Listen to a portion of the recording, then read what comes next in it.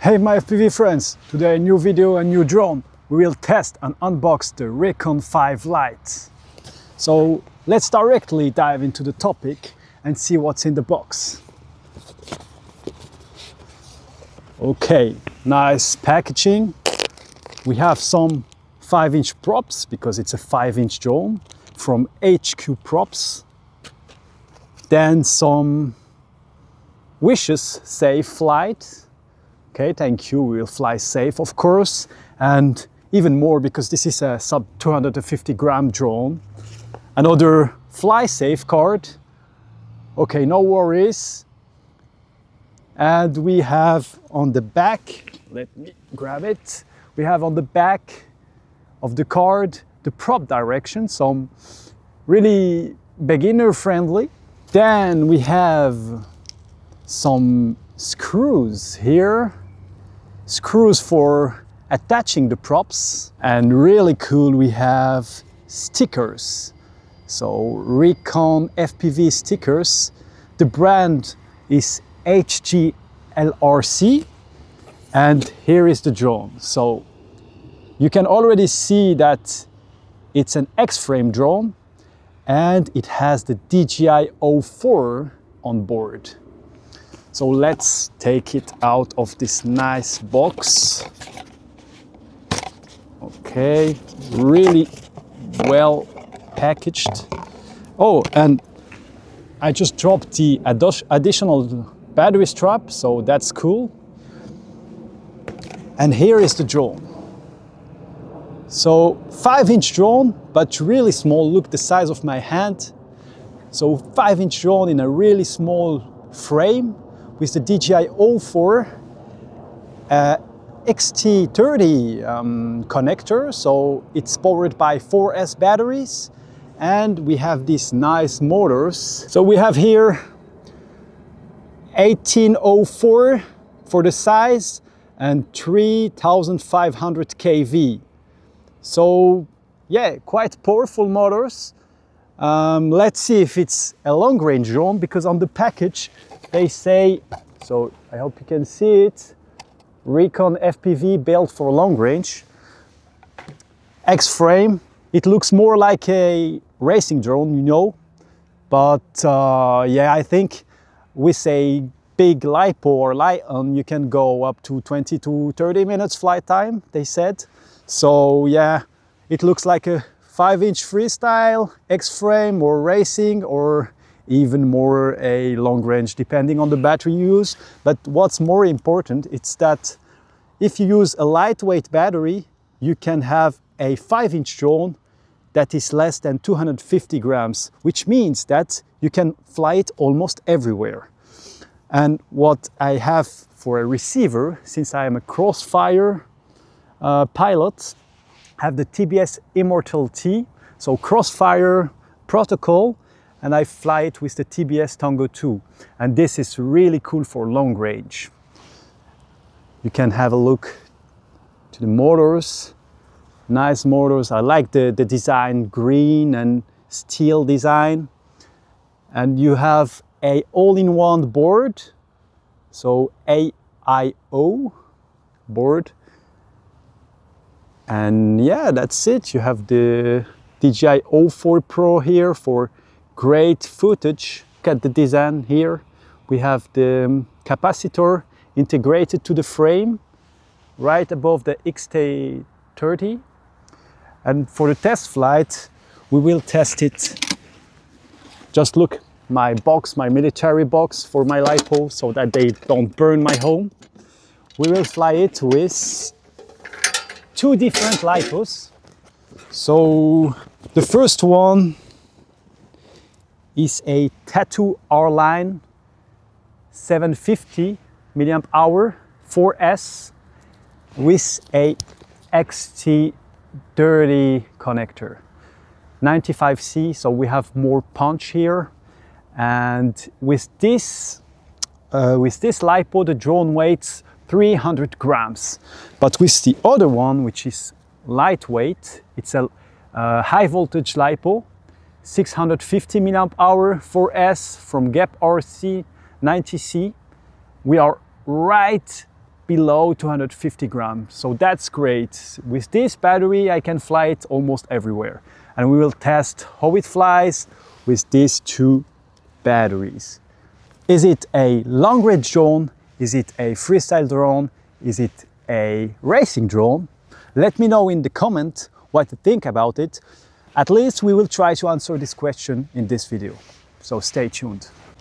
So first step is to put the props on the motors.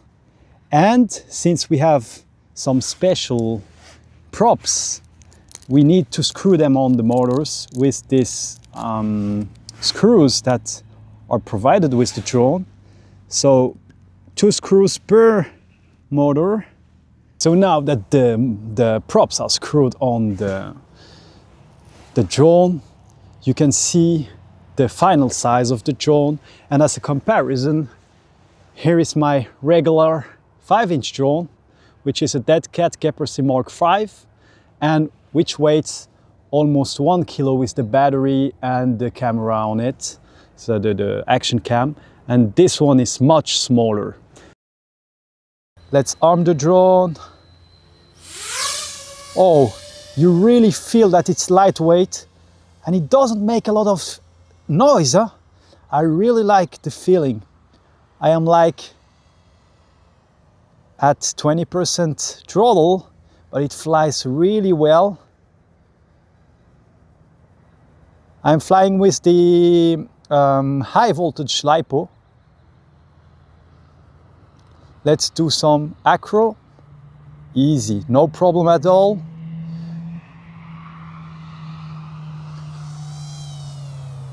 Wow, this is amazing. I cannot hear it.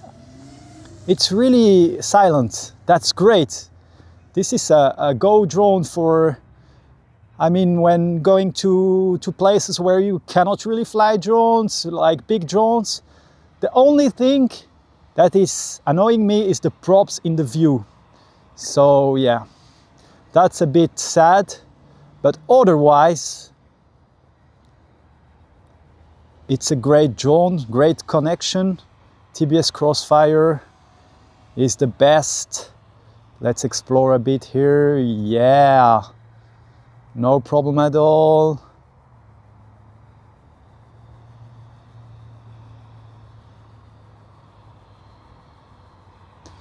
But I think this battery is small because the motors are quite big and they draw a lot of power.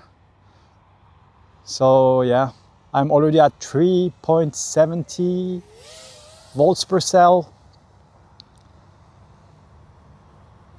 I'm not flying crazy. Low battery warning, yeah. 3.6 volts per cell, 2 minutes of flight time. No, maybe the battery was not fully charged. But yeah, the feeling is great. I love how it flies. The feeling is like flying a small, tiny whoop, but with the power of a 5-inch drone. So this is amazing.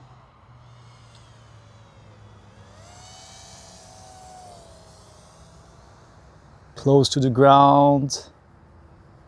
Yeah.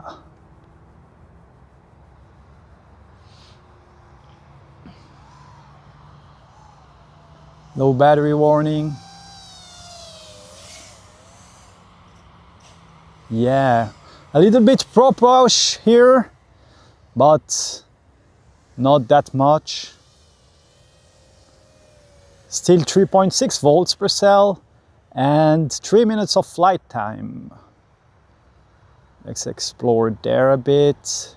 The forest. Okay, we'll see if it holds the connection.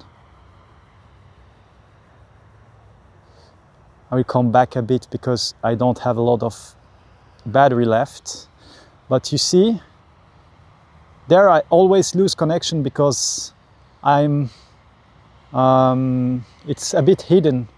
I don't have a visual line of sight, so that's the worst thing, the thing you want to avoid when you are flying FPV drones. Yeah. Let's see if we can reach 4 minutes. I think we can. Let's do some orbits here.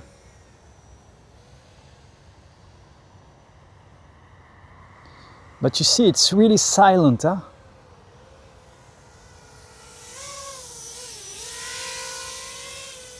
And really precise. So I flew between my camera and myself here, and I wasn't scared at all. But yeah, with my 5-inch would be a bit more dangerous. Let's try to land on the pad. What?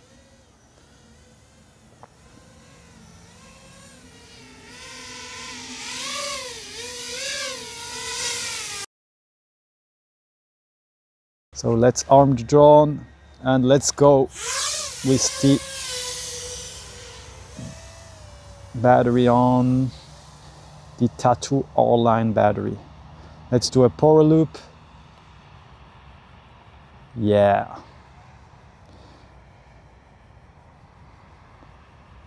But I think this drone needs bigger batteries.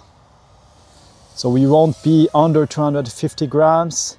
It will feel a bit heavier, but I think you will get more flight time, because the trade-off is always a bigger battery for more flight time, but the issue is that you will have more weight added to the drone, and this will reduce your flight time. So you have to try to find the right balance. But yeah, it's a nice small freestyle drone for me, because for long range you will need a bigger drone to put bigger batteries and to also resist wind, and this will definitely not resist wind. And for racing, I think it's good to train a bit racing, but definitely it's not fast enough to race.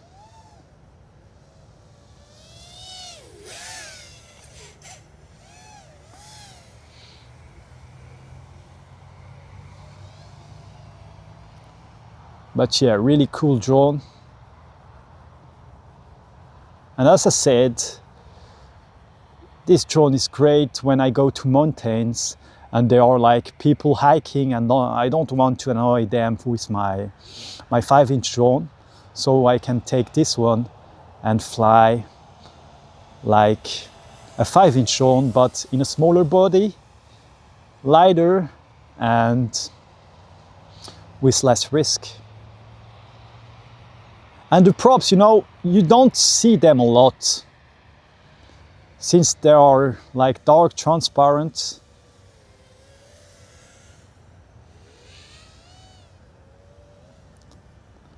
I fly behind myself, hope the connection will be good enough. Let's explore a bit. I don't have a lot of battery left, so I go really slow. So we have a tractor there. And today there is almost no wind. So it's perfect for this drone. But you see, really stable, well tuned also. I like the tune. I'm here. And yeah, the link, the RC link, crossfire link was really strong. Nothing to say. But that's the same. I have the same antenna receiver on my Pavo 20, and it can go really far away. The only issue is that the battery won't last long. So that's the biggest issue. You have to have the possibility to put a battery that the drone can lift.